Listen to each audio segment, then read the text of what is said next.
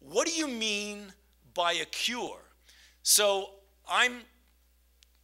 or you or anybody gets a disease, as I mentioned, pneumococcal pneumonia. You go to your physician, you get a shot of penicillin or you get the appropriate drug. You go out in a week or so, you are really cured. You stop the penicillin and you go on indefinitely and the pneumonia's gone. That's not what happens with HIV. So what I'm going to develop for you over the next minute is what appears to be a simple concept, but that is not fully appreciated when many people come to me and say, when are we going to get a cure? So what is a cure? A cure is to treat a disease such that the patient no longer needs to continue treatment. I gave the example of bacterial pneumonia. Another very good example is a tumor that you get in time before it spreads. You surgically remove the tumor, and 10 years from now, you don't need to keep getting operated on. You don't need chemotherapy. You're actually cured. That's a cure. The lack of requirement of maintaining continual therapy. This is in contrast to a suppression or management of a disease. An example is diabetes. With good insulin therapy, well controlled, diabetics are never cured, except if you have these new type of transplantation of islet cells or what have you, but that's a very rare event. But they continue therapy. People with chronic diseases like rheumatoid arthritis, they don't get cured, but they can do very well by suppressing inflammation with anti-rheumatic drugs. And HIV infection today, in 2008, falls in that category of suppressing replication but not eliminating it. So then, if we're doing so well, which we are, I mean, we have hundreds of thousands of patients that we follow now who are working, productive members of society in the developed world, and many, many more now, though we're not at the numbers we want, in the developing world. We're only treating about 30% of the people who really need treatment in the developing world. But that's another story, and I'd be happy to discuss that in the question period. So why do we need a cure?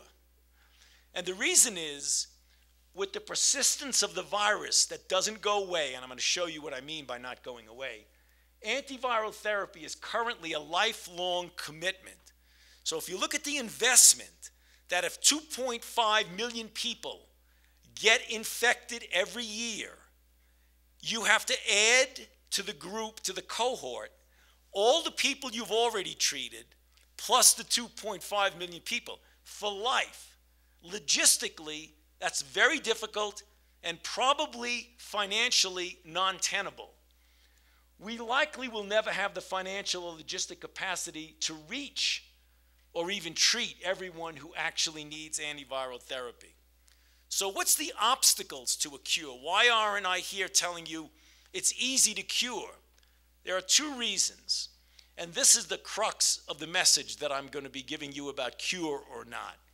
HIV hides from the immune system. I'm going to explain what I mean in a moment. Secondly, it forms a reservoir which is shielded from drug therapy.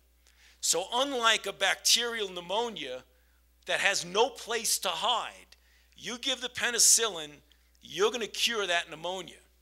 So let me schematically go over it with you.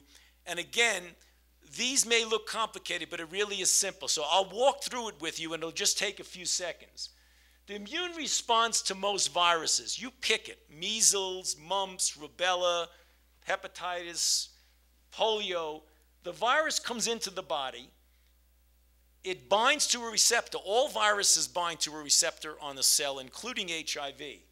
It enters the cell, and then it starts making virus and infecting other cells. The body's natural response with an antibody, which is a soluble protein, is to block the virus, or they have these killer T cells that come, recognize this cell as a bad cell, and eliminate the cell, so that at the end of a brief period of time, usually measured in days to at most weeks, the virally infected cell is eliminated, and everything else in your body is normal, which is the reason why when you get a bad flu or when you get a bad gastrointestinal infection. It doesn't feel good when you have it, but it ultimately goes away most of the time because the body has the capability of eliminating it. With HIV, that's different, and that's the crux of the issue. When HIV comes, it binds, just like any other virus, to a receptor. It goes into the cell and it starts making these virions. And the immune system tries. It makes an antibody, it destroys it with a cell. But what this virus does that's unique among any virus is that it integrates its genes into the chromosome of the cell. So that even though you destroy a lot of virally infected cells, what remains is a latently infected cell that the immune system doesn't recognize. And the reason it doesn't recognize it is because the virus is now hidden in that genome.